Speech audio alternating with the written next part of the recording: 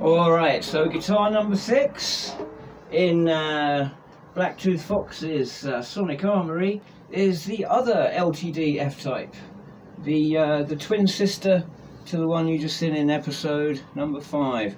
Now this one, apart from like a few cosmetic changes, has been left entirely stock. These are the stock pickups. I got a switch off Malco, so I'm going to be coil splitting this one, so only half of this will be working. I'm hoping that that'll be a lovely sound, so that it will effectively be a single coil. Now a tip, if you have these like hot rail style pickups, I'll give you a tip. Okay, the closer, like if you move it up, the closer to the strings that it is, the more like a humbucker it will sound. The further away from the strings, the more like a coil it will sound. To my ear anyway, but this guitar, oh, I adore it. I adore it.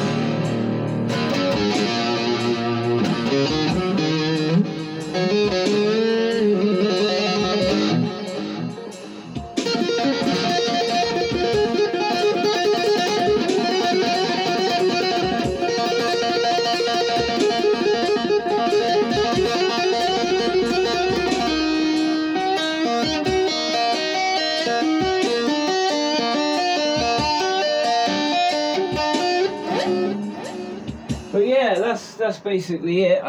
There's no point me going to add late. I love the colours. It's called Gunsmoke-blue. Again, you know, it's like string through, same sort of idea.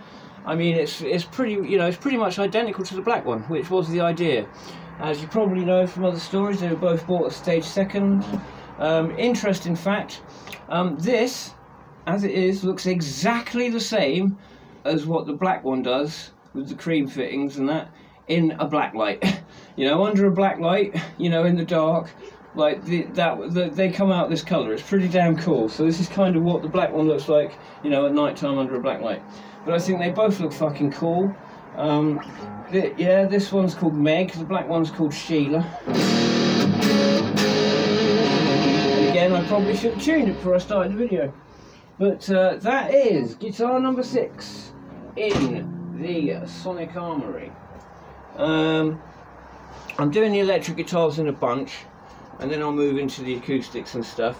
But I'm going to go into every sort of bit of gear as time goes on. I've also put it on a playlist, which I think is called like Blacktooth Sonic Armoury. So if you go on my channel and look up playlists, you'll find some good ones. There's Live, Blacktooth Fox's Live. Has got everything I can find, not just videos done by me, but videos done by other people.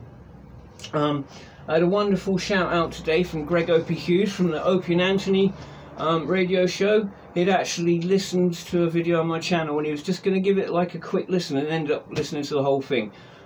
That meant a lot to hear that. Sent me a lovely message, and that's touched me greatly, made my fucking day. Anyway, I'm loving the Flying V. I'm loving playing. I'm hitting up like the Marshall that I bought off of Malky, which is doing the fucking job beautifully today. And yeah, that's about it. I might do something when it gets dark. I might do another one of these. I'm not sure. But music is fun. I am very much looking forward to seeing this like white Flying V that's giving me the Hendrix Woodstock vibes, except it's got a humbucker. Oh, wow, what a good guitar that looks like. I mean, I prefer my Fenders to have like maple fretboards. I mean, I like rosewood ones just the way, but I find that like maple is a uniquely sort of Fender thing, so it like seems to go with them. But that guitar looks beautiful, buddy.